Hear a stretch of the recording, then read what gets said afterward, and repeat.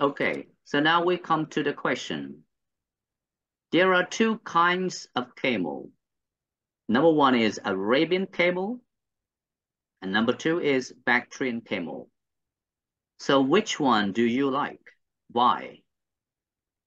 I like that the veteran camel of Central Asia because it has two humps and it also has long thick hair.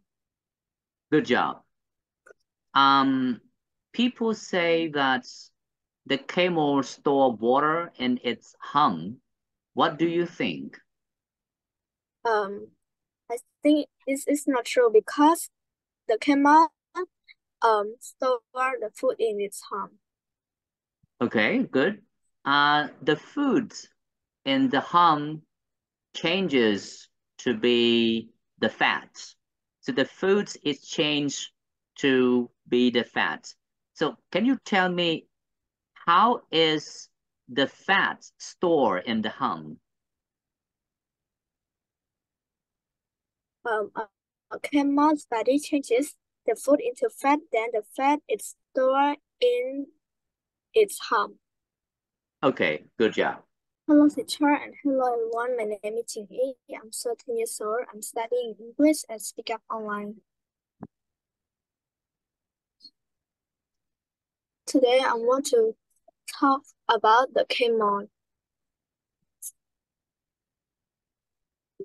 The camel can go without water for a long time. Some people think it stores water in its hump. This is not true. It stores food in its hump. The camel's body changes the food into fat. Then the fat is stored in the hump. The camel cannot store fat all over its body.